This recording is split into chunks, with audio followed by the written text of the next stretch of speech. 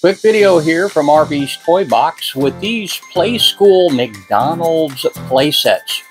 There are lots of things that you can get to upgrade your setup with new stickers, reconditioned obviously stickers. You can also get face kits now for these little guys. But the one thing that's currently nobody's producing out there is something that I took care of myself. Let's check it out.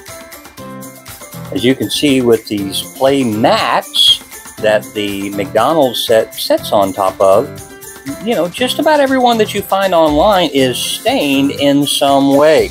I mean, obviously being played with and stuff, or they've got the fold lines in them, or they've got these nasty stains on them and stuff. And mine, even though it came in fantastic condition, it still had the problem with the paper mat.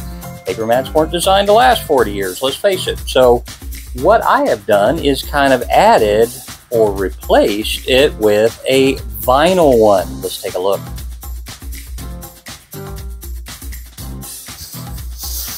There we go.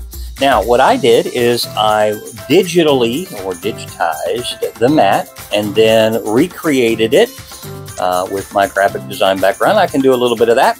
And then kind of did a little upgrades over here on the side. Now, I didn't put the big pattern here in the middle because you didn't really need it, because McDonald's playset's going to sit on top of it. And then I was also, because I designed this or redesigned it, I was able to fit it to a better size for my particular display here. So it's a little smaller than the large 27-inch mat that you have, which doesn't fit on pretty much most shelving. So I kind of made it this way. So let's take a look at when we put the different pieces on here. The McDonald's playset on here.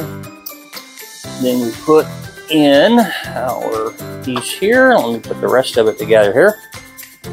Slide this all the way back. Plug this baby in. Slide it over just a little bit. Then we can come over and take the cars.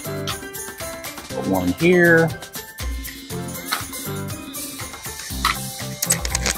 Over here, and lastly is the playground, and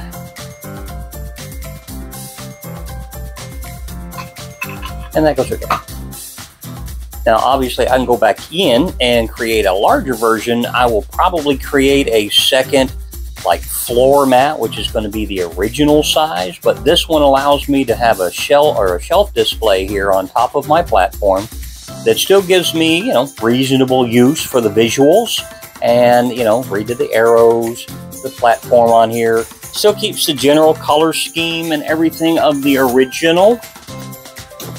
So when you take a look at, you know, the yellowing here compared to, you know, it's not too far off, but I redid my arrows with a little bit newer ones, and then of course added the parking lot slits over here. And then I also added a little bit more definition here on the edges. I added a stark drop shadow on mine to give it a lot more of the definition that there was a curve there. So that is what I did for my McDonald's playmat. I hope that you like this video. Maybe gives you some ideas for some of the upgrades you can do for your collection.